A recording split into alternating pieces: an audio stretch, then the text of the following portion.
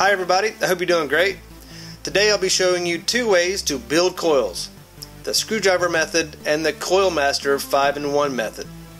Currently I wrap coils around a screwdriver using Kanthal wire.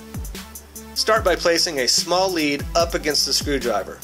Slowly and tightly as possible, wrap around 8 to 10 times. Push the coil to tighten the gaps.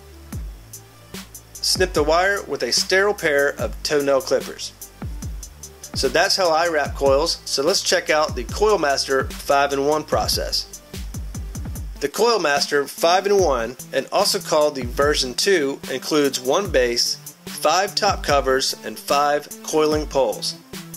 The size coils you can build are 1.0, 1.5, 2.0, 2.5, and 3.0 millimeters. To start, choose the coiling pole size that you would like to use. Unscrew the top cap from the base and insert the coiling pole. Screw the cap back onto the base. Cut a piece of wire and insert it through the hole in the cap. Using the screwdriver, loosen the screw to fit your wire size.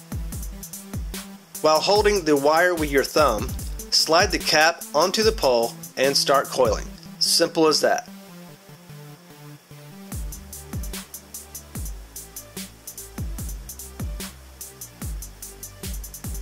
If you're rebuilding Kanger coils, you'll need to remove the old coil first. Start by pulling off the metal plug at the end. Then carefully pry out the rubber insert. Push the old coil through the casing. Once cleaned, insert the 2 wire leads from the new coil through the casing.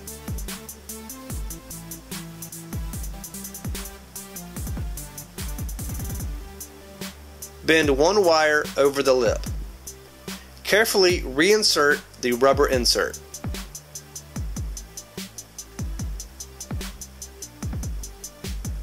Bend the second wire over the top of the rubber insert and push in the metal plug.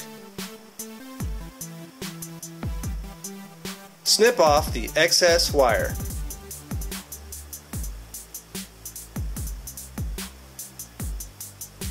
I usually screw the new coil onto an EVOD base and check it on a battery. This also burns off any residue that may be on the wire. Currently I'm using organic cotton as the wick. Pull a piece off and twist the end. I usually snip off the tip for a stronger point. Push the end of the cotton through the coil. You may need to wet the tip of the cotton to help guide it through the coil. Cut both ends of the cotton close to the base. Click the chimney back on, and now you have a new coil. The Coil Master coils were obviously better and tighter wound coils than my screwdriver method. There is a slight learning curve to using the Coil Master, but it doesn't take long to get adjusted. I like the Coil Master, but I also like my screwdriver method, maybe because I'm used to it. Coil Master also has newer and bigger kits available, and if you would like to check them out, then just click on the info link in the description box below. As always, thanks for watching. Please subscribe and connect with me on my social sites. Have an excellent day, and may the fate be with you.